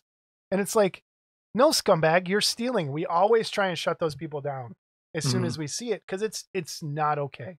None of this is okay. And I'd love to hear people's thoughts down below on all of this. Everything's changing, and the technology is there to make it really easy to steal. And please, before you start stealing, you're wrecking what you love. Like, you're ruining it. And you're not, again, you're not talking a ton of money. No, but you know what? It goes to the Joker theory. Some people just want to watch the world burn, right? And I think there's some people that just are like, I just want to be an asshole recaster and be like, haha, I got you. Like, I think there is that, because there's no other explanation. You're not making a lot of money. It's more of like, I can do it, so I will. And we need to get rid of those people. And again, so what happens is the guy that sells his STLs for $25. And I think the prime example was there's a Mary Jane out there that was really popular. Yeah. And all of a sudden, everybody on Etsy is selling prints of it. We're selling, and it was a $15 file. And again, I don't care if you print 10 of them and sell them, if you're giving the guy $15 for every one you do. Okay. Yeah. Or you've worked out some kind of agreement with the guy saying, hey man, I'll give you $100 extra if you let me print 20 of these. And the guy says, okay, that's between you and him. Okay. But man, you better have it in writing, because it's gonna, if people have some kind of ethics, hopefully they do, they're going to start seeing this. And the bad thing is there's no way to protect the STL. And this is why guys like Tony Cipriano will not release their stuff to people to print for themselves, because he can't protect it. If he sells it to me and I say, well, fuck it, I can make some money off this, and I go on to Etsy or whatever and start selling them, Tony don't get a dime of that. I do. And so I can see why they don't sell the STLs. Eric talked about it a little bit. There's ways that they're learning how to watermark some of that stuff to track them a little better, to make sure there's not a problem. But yeah, until technology catches up with that, it's really hard. And for people that are worried about having their STLs stolen and all that, I think in the long run, if you build, and I've said this on the show multiple times, if you build an audience, people will police that for you, and it'll be kept to as minimum as possible. And people will go out and hunt those people down, and they'll get shunned. And it needs to start happening more. And that's why I wanted to name names, but we're not. Well, it's yeah. We'll give it a chance. We'll see if it clears up. A chance. I hope that person is watching, or someone goes back to that person, and that person has at least some decency and says, man, I don't want to take food out of that kid's mouth who's down there living in Brazil. Okay. Yeah. Who probably, okay. Well doesn't even have a 3D printer. Okay. How crazy is that? Well, it makes sense after seeing a couple of the files. Well, you have to, yeah. but the good thing about Well is if you got a problem with a file, he'll fix it. So, so that, I mean, that's our like, just do the right thing. Do the right thing. It's just, it really bugged me this week with the Warhammer stuff, with this, like, and it was just out there in the open. Here's how to scan. Here's how to do this. And I'm like, dude, what are you doing? Like, and what's funny too is in that thread that I got mentioned in, the producer did come on that thread. So if you find it, you're going to know who it is. And he did come on that thread and said, "Oh yeah, I got him," and listed all the ones he had. Yeah, and I called him out right there, and I said, "No, man, it ain't right that you're doing that." And I explained why. But you know what? For the most part, people don't know or people don't care. And that's why we're trying to educate. Yeah, we're trying to educate the people that do care. There's always going to be a group of people that, again, like to watch the world burn, and if they could save $1, they will. But that's our topic. It was short. We both kind of had to get this off our chest. Scanning it started for me at Wonderfest and has continued because it popped up again. So scanning is going to get ugly quick. I would say in the next 5 years, it's going to be a huge. Now, if you're the producer of a kit and you want to have someone scan it so you can make it bigger or smaller or whatever, by all means, that's your right to do it. That's another big thing. Like if you own a sculpture, you paid a sculptor in the past to sculpt something for you, and you own that sculpture, in my opinion. And that comes from someone who has sculpting back. Like if I sold something to someone, they own it. They can do what they want. If they want to scan that and make more, go right ahead. Work that out in the details before and say, hey, I might do this. But if you own something, you own it. That's my opinion. And if you want to make copies of it bigger or smaller, you have every right to do that without paying anyone extra money, because they sold you a sculpture for a purpose, which was reproducing and casting and printing and doing all, Well, let's hear your thoughts on that too. Let's hear everyone's thoughts on that. Yeah. If you want to kick back some money just to be nice, that's on you. But I don't think you owe that person really anything. I'll probably catch hell for this, but that's like, right. And we talked about it. I think, who was I talking to? Was it you? modelclubtv@gmail.com. Yeah, we'll put the email up. There's the email. Send us an email too. But like, if you sold a painting to someone, they own that painting. If they want to make a calendar with pictures of that painting, usually you can't. Like, that's your painting now. You can do what you want with that. But all right, moving on. I hope we didn't lose anybody there. We probably did, but oh well. The rest of this is really short. We have one email and one voicemail. Which one do you want to do first? Do the voicemail. Do the voicemail first? Awesome. All right. Yeah, CG Blade. Nice, short, and to the point. Here we go. All right, Jason, I'm going to see if I can do this under a minute and a half. And this Scott won't fall asleep either. I've seen a lot of videos on YouTube where they're painting faces with primary colors, or they're using like a red, blue, yellow, or something like that, and they're just going over each one with a wash, and they're leaving it that way. Have you guys seen this? Some of it looks really good. Do you guys know when this came about, and do you ever use this? I was just wondering. I haven't tried it yet. And I do use a lot of pastels in my faces, especially the girls. So take care, and thanks, guys. Bye. All right. So what he's talking about is using washes of yellow, red, and blue to to shift the tones in someone's face a little bit when you're doing it. And he asked where it came from. It started, I think, where I first saw it was Sideshow Collectibles put up one of those painting videos, and it was painting Superman's face. The bust for the face for Superman. I'm not going to say portrait. I'm not going to say it because it's stupid. I hate the word portrait for sculpture pieces. It's a fucking head. Jason Walker, modelclubtv@gmail.com. Right there. Ready? There's the email back on the screen. It's not a portrait. I hate it. Fucking head. Portrait's a fucking drawing. Anyway, sorry for the F-bombs. That was me. But anyway, so they were using a wash of yellow up towards the top of the head, red in this area, and kind of a blue in the bottom. And the reason for that is this, especially if it's somebody who's supposed to be outside, is you get more light hitting this area of your face. And so that's kind of represents some of that sun tone that you get there. In here, the red is more, you blush in this area of your face the most. And your cheeks tend to be redder. Your nose tends to be a little more redder than other areas of your face. So it adds some of that. And then the blue, this part down below is usually more in shadow. And you get a little more blood, like the bluer tones in your face in this area. So they're not taking paint and doing that. It's more of a wash over those areas or a glaze. And I have tried it a few times and I really like the effect that it does, especially the blue on the bottom and the red in this area. If you go and look at someone's face, you'll see it and how you'll see just that focus. Actually, in our gallery this episode, my brain just cracked. Paul Weaver, everybody, that's who I did the Salma for. And he, at the end of this episode, we're going to have a ton of his paint jobs. Amazing painter. He's on Instagram as Disturbed Earth as well. I think, please, I'll put up a link, follow his work. But he has a Christopher Lee in there, and I'll put it up here. That kind of shows he does a perfect Christopher Lee, because Christopher Lee always kind of has that 5 o'clock shadow going on, like that darker kind of blue tone underneath.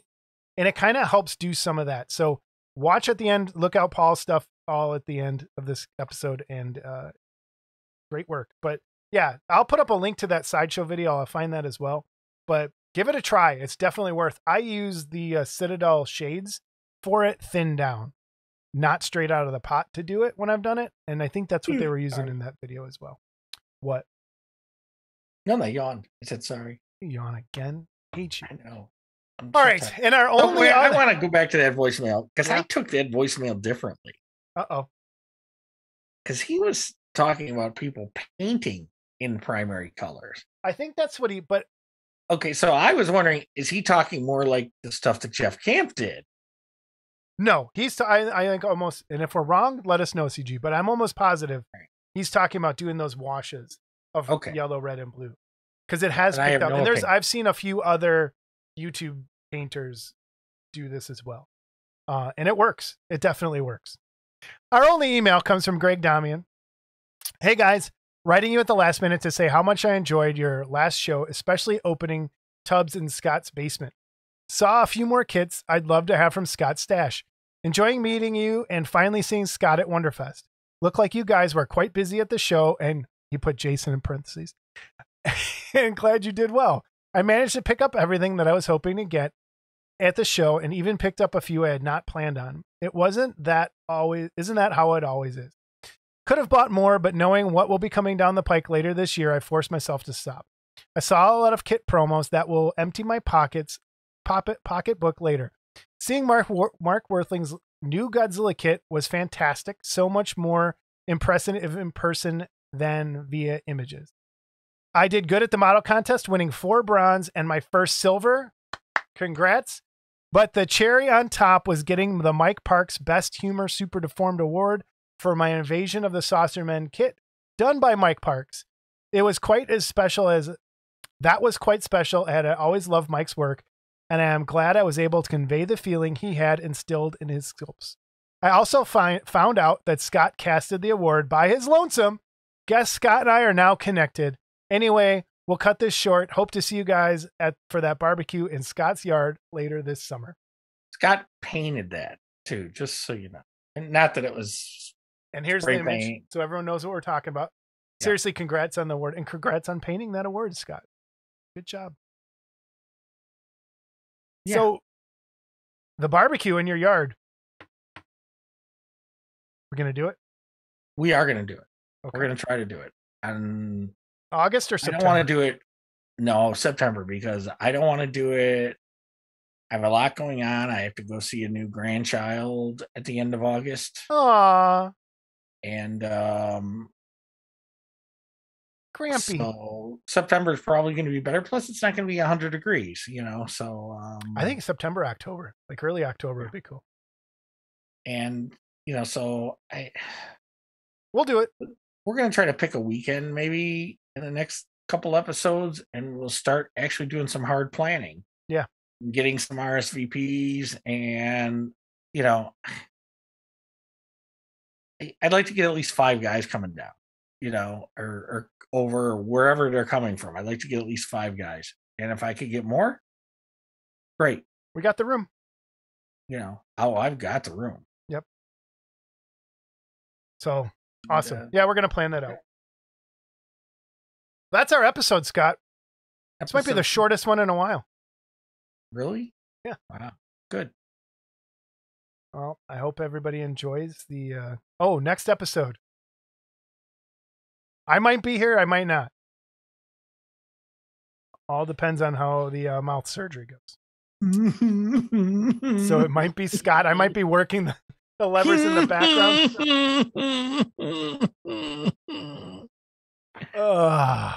So you'll have to pick a co-host if I'm not. Ideas? Sure. What? Yeah, Jamie. No, she's not allowed. Well, that's true. One guy stopped watching because of it. But all right, yeah, we'll see. We'll see. Hey, and if you thought Jason mumbled now, oh yeah, just wait. That's actually one of the things Phil said, because I told him about that, and he says, I said, so I don't know what he can do with a mouthful of gauze or whatever, and go. Phil said, well, you mumble through it like he does all the time, and I was like, that was great. So, I hope everyone else has social anxiety like I do. And those of you that won last episode, I apologize for the lateness in getting things sent out, but they did get out early this week. So if you haven't got it yet, whoa. Oh, look, a Yeti with a lid. And guess what? Not a drop. Nothing spilled. Okay. So, but anyway, if you didn't get it yet, you should have it by the time of this episode. Yeah, I think the thing I sent out should be there too. Voicemail. And I didn't send out Model Club stickers with this group, and I'm sorry. I'll try to include them. Scott, and I even gave them to you. Oh boy. We'll have to get them out. All right. Voicemail. If you want to leave us a voicemail, 708-816-4299. And the email again is modelclubtv@gmail.com. Again, this one you are leaving. I'm not your Huckleberry in the comments below. I'm your Huckleberry. I'm your Huckleberry. And then if you are interested in the pickup kit from Zots, and Eli Rapael. You know why they're calling it a pickup kit? Because Jason's going to pull up in a van and try to pick you up. I want a van so bad. You got to email me at modelclubtv@gmail.com and we'll figure it out. I'll see how many emails I get for it. If you're interested, let me know. If I got no one who's interested, we're going to have to do it the old-fashioned way, and then you'll probably have to pay for shipping for that one. Figure it out. Or I can bring it to Wonderfest. I don't know. We'll figure it out. All right, Scott, say goodbye. Goodbye. Goodbye.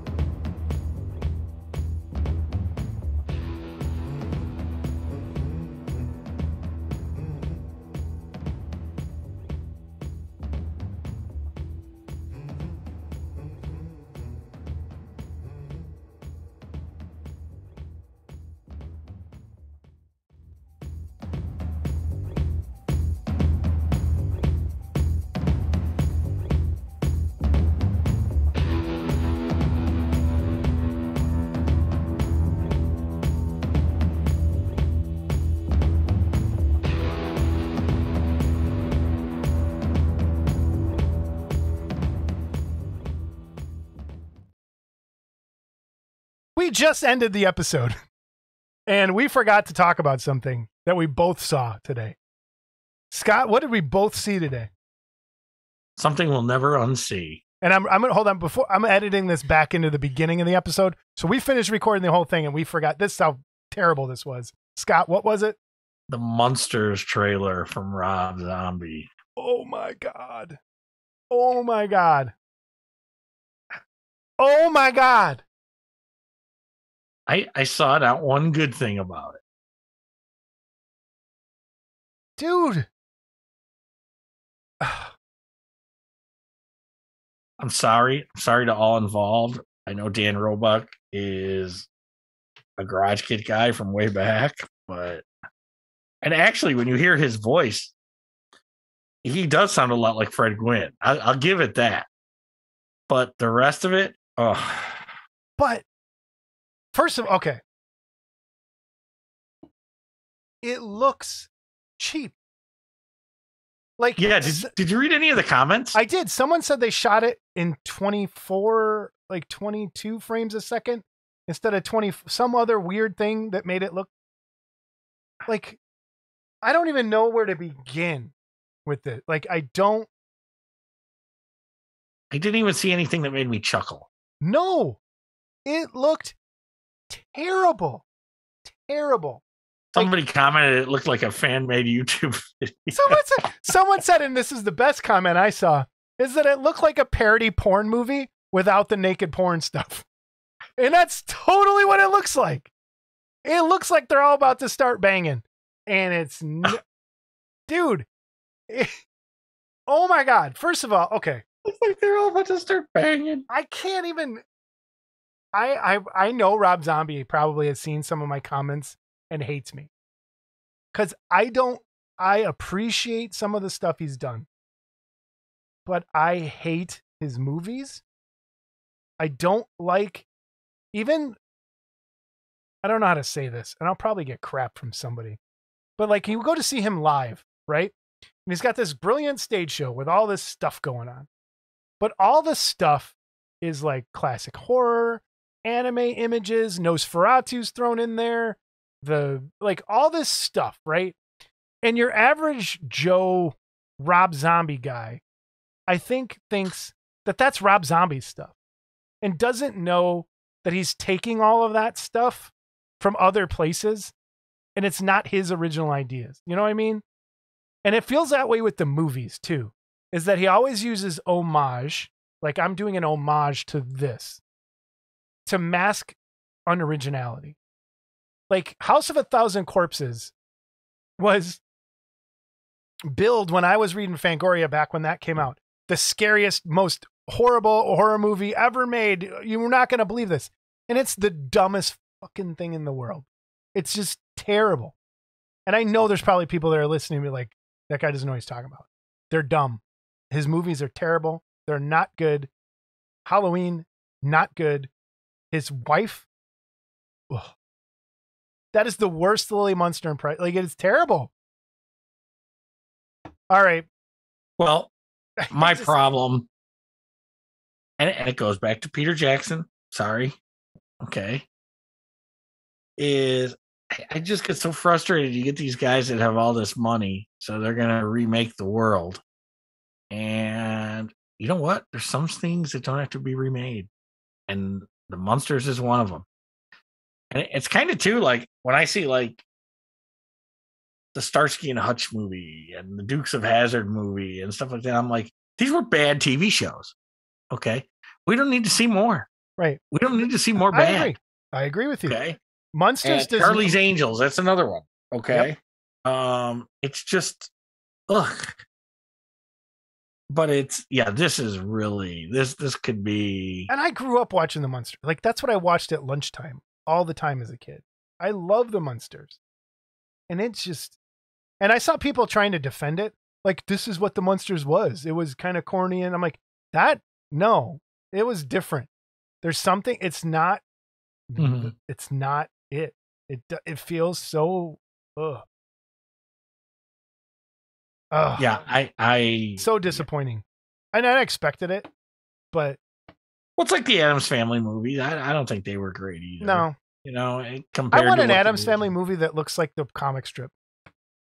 Right? Like I'd like model kits that look like the comic strip. Yeah. With a real gross looking Gomez. Like that pig nose and yeah, but it's I just don't, again, I don't get it. I appreciate that you have your Rob Zombies and your Kirk Hammetts and your guys that were monster kids and are really fans of this stuff and want to promote it. Man, I'm 100% behind that. Okay. Yes. But there's a way to do that, right? Yeah. Without. Yes. Like, make a good Frankenstein movie. Like, but here's the thing. If you're going to do a Creature from the Black Lagoon remake, don't remake the creature, because the creature is what made the Creature from the Black Lagoon in the you know, if you want to tweak the original design a little bit, okay, but let's keep that original design because that's what worked. I could live with an updated design, like Monster Squad. I think the Monster Squad creature is a perfect, Steve Wang's design is a perfect upgrade to that thing. It's not the same, but you've changed it a little bit. It's still the guy walking around, right? It's not a fish swimming 500 miles an hour, attacking people and pulling them out of those. Like that Van Helsing movie. The Dracula and the Wolfman and the monster, they were just so stupid looking. Thank God for Kate Beckinsale. That's all I can say. Man, I saw that today and was like, holy crap, it's worse than I thought it was going to be. Well, I didn't expect much. No, I thought it was going to be bad. But because it was right up there like with Kong versus Godzilla for me. Okay. It was like, I'm not expecting much and I'm not going to be disappointed. I'm not even going to watch that piece of shit. You know what? I am going to watch it just to see how fucking bad it is. Well, see, you're younger than I am. Okay. I'm almost 10 years older than you. So you don't have 2 hours to spare. Yeah, I know. Yeah. 2 hours is a little more precious. 2 hours to me is like 6 to you. So it's. Maybe we'll make this a separate little upload. Yeah. And take this out of call it the Oops We Forgot. Oops We Forgot. The dog on the Rob Zombie monster. Dude, I can't. And the sad thing is, and I like his music, I don't mind. And I like the other side. I have an autographed Rob Zombie poster that I won. That is an amazing. It's a witch, an animated witch on a broom, and it was like the tour poster. And I love the artwork on that thing, but I don't like that it says Rob Zombie on there. And I'm sure, oh man, it'd suck if Rob watches this stuff, but like I would go to the horror conventions when his Halloween came out. There was a Halloween reunion for the Rob Zombie Halloween. It has Bill Moseley and all the people that were in the movie singing the praises of how amazing this movie was. And I guarantee there wasn't one person in that theater listening to this person talk who would say that it was better than the original. Like there's nobody that says that. That's where but we're still going to hold nuts. Like, that's where I am with Mr. Jackson's King Kong. I agree with you. Okay, not like King Kong. So it's, I don't know, man. Everything sucks. Everything just sucks when it comes to new movies. Like there's rarely anything new that's good. Well, and like I say, if you're going to remake it, you don't have to redesign the wheel. And I'm not saying he redesigned the wheel. The costumes were okay. The makeup's wrong on a lot of it. Like when you look at, first of all, Herman doesn't look good in that green. No. Okay. And if you ever saw the movie Monster Go Home, okay, they had him in that blue green that they did use to film in black and white. Yeah. Okay. And it was still weird seeing Herman in color. Yeah. But it worked. There was the one that I used to watch all the time. That was a movie where they had Monster Go Home. No, there was another one where they had all the robots. Like they had all the other animals. They were like doing like robberies and stuff. Oh, I don't know. And that must have been a made-for-TV movie. Then. Oh, what was the name of it? I'll tell you. That like, man. Anyway. Oops, we forgot. We should do these more often. Oops, We forgot. We forgot. the This Monsters was trailer. bad. Oh God, dang!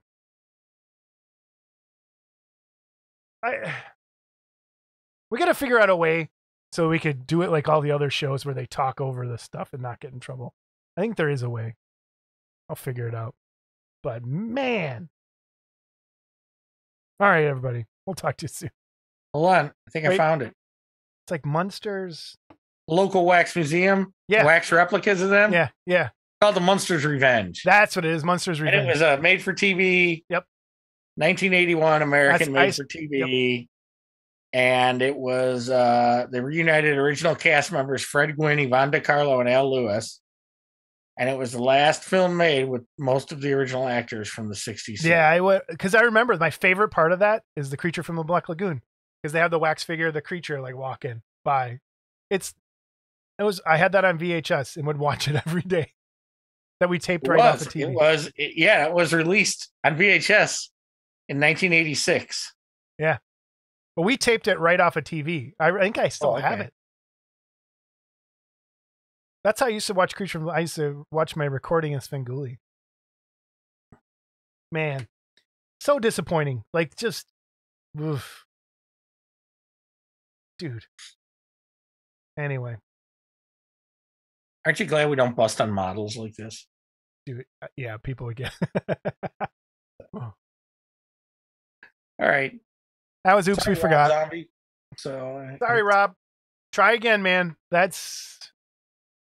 I'd hate to be one of these guys that I watch on YouTube, but there's a whole like cottage industry of people's YouTube channels that bag on Marvel and how terrible everything is now.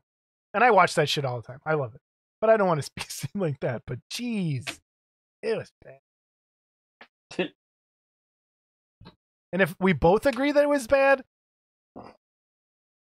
must be good. Yeah, it probably is. Everyone's going to love it. Watch. All right. Oops, we forgot. Bye.